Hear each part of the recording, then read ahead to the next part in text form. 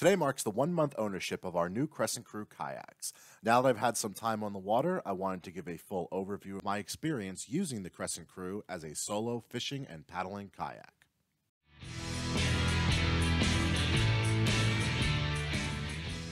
I want to start with the overview so the things I mentioned in the review make sense if you're new to this kayak.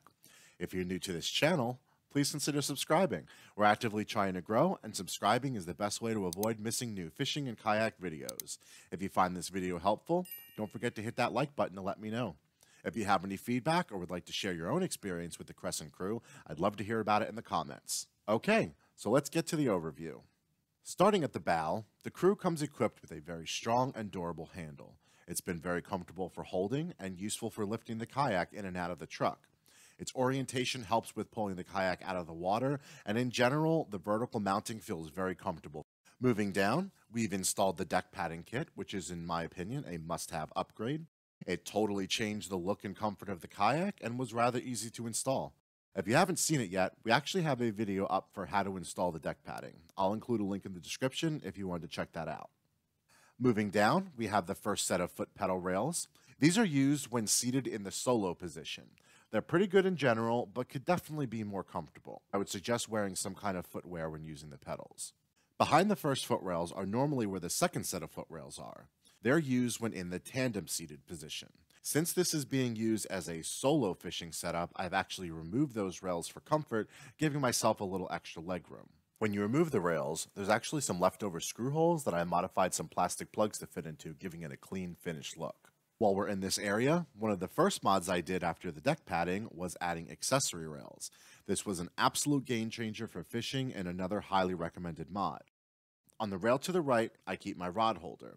This is a great place to stow your rod to either paddle, unhook a fish, or work with your tackle. The rod holder I'm using is the Kayak Omega.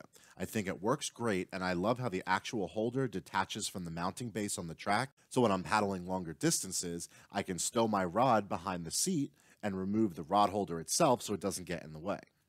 Speaking of paddling, on the opposite side to my left, I have a Railblaza offset paddle holder. This works great to quickly stow the paddle in the clip, but it also keeps it off the track so you still have room for accessories on that track. One additional rail accessory I have in the front half of the kayak is the Kayak cleat mount. I don't use this often, but it's really nice having an extra tie-off point. When kayaking with others, we use it to tether the kayaks together for having lunch or just chatting nearby. Continuing down the kayak, you have molded-in cup holders. Happy to report they do work, and I've not had any issues with my water bottles falling out. Next in this area is the Crescent framed kayak seat. If you're a medium to smaller rider, these seats are very comfortable right out of the box. If you're on the larger size like myself, over 6 foot or so, there's a few things you can do to increase their comfort. I've done a few small mods to the seat, such as adjusting the direction the bolts face and adding a foam pad to give you some extra comfort. I have a video going over these mods linked down in the description if you want to check them out. The seat straps to the kayak using the mounted seat straps on each side of the seat.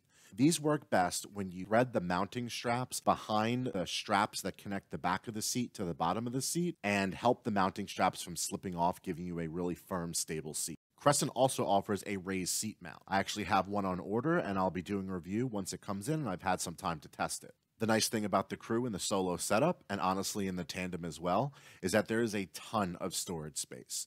Directly behind the chair is where I keep a cooler and my fishing crate. They both fit there very nicely, giving me access to it all day without needing to stand up or turn around. Another track accessory I use are track-mounted circle tie-downs. I use these to bungee the crate down and keep it in place. I can tell you from experience, this works great if you ever flip it like I did a few weeks ago. Speaking of the crate, I've also attached a 3-mount rod holder to one side and a single-mount rod holder to the other.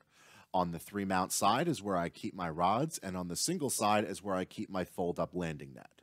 Moving along past the crate, as I mentioned before about the storage, you have an entire additional storage area already equipped with tie-downs. Usually I'll keep a larger dry bag here filled with towels, but it's large enough to accommodate another cooler or any other day trip luggage. At the back of the kayak, we have 2 more handles that are the same as the front and sides, but oriented for rear pickup. I'll usually load this end first into my truck, and the double handles really help for lifting the stern to the height of the truck bed. Finally, on the left side of the transom, there's a drain plug for the kayak. The hull is sealed, but it can build up pressure when in the sun and heat, so it's important to keep this open when not on the water.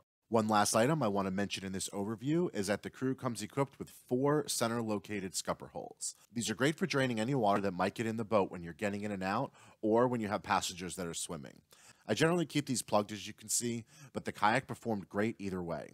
I expected the plugs to be a necessity for my size and gear, but honestly, I was running without them no problem.